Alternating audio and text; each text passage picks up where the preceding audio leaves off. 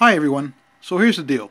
This is an old Mac Mini G4, as you can see, and I'm trying to, even though it's an older machine, I'm trying to get the most out of it. Trying to get rid of any bottlenecks it still has. As you may see, that's non-standard memory in there. I upgraded it to 1 GB. It's a PC400 module 2.5 cast delay. Probably not even, probably even faster than the thing actually supports, but want to make sure that the memory is maxed out completely, both performance and capacity wise. Which leaves another bottleneck, which is the hard drive. It takes 44-pin IDE drives, and usually, if you're lucky, it's a 5400 RPM. It may actually be a slower one. 4500 RPM or something, 4200 RPM, and those are pretty slow.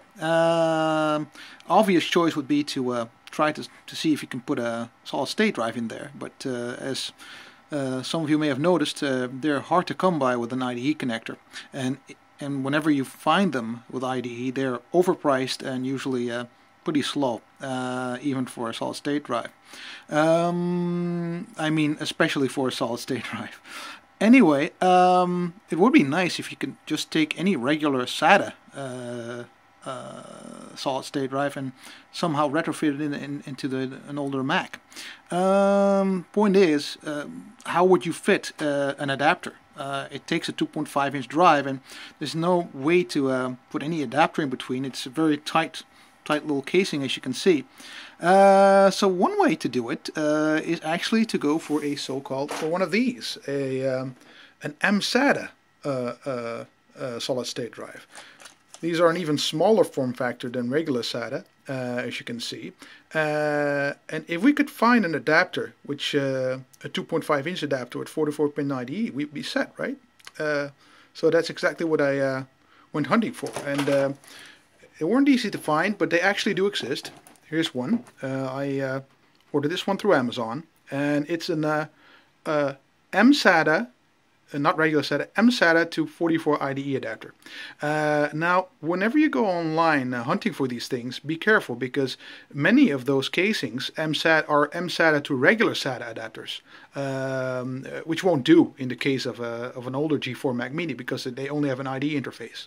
And this one is more complex because it requires some logic to convert between SATA and legacy IDE. But this one is by Deluxe, and well, this one should do just nicely, and you can just, as you can see, you can just put the mSATA connector in. I'm not going to do it right now because I want to be careful with static electricity. I would recommend, if you work on these delicate parts like these, please use a anti-static wristband, because yeah, static electricity is a big deal. People tend to underestimate it, and even though parts like these have become much more affordable, it would be a shame if you would to damage them. Also, damage as a result of static electricity, often very hard to pinpoint when you get stability problems. So please save yourself all the hassle and trouble, and just prepare. Work safely and use a wristband, please.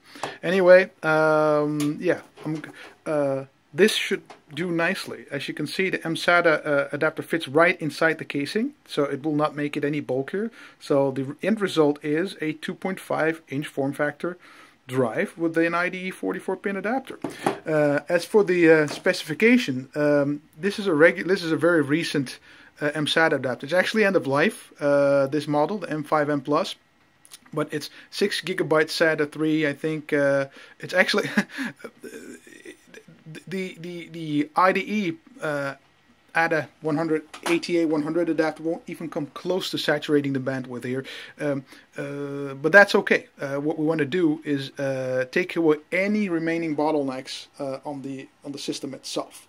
The fact that we will never be able to utilize the maximum speed of the mSATA drive, that's not really too big a deal.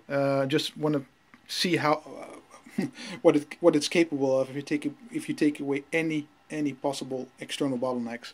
Of course, before you plug it into the Mac Mini, depending on what model mSATA adapter you get, you may want to upgrade the firmware first.